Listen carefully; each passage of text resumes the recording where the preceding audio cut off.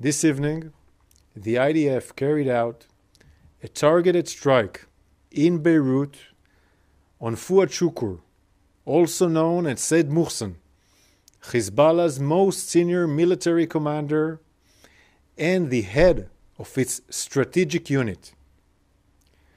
Fuad Shukr was the right-hand man to Hassan Nasrallah, Hizbullah's leader and his advisor in planning and directing attacks and operations.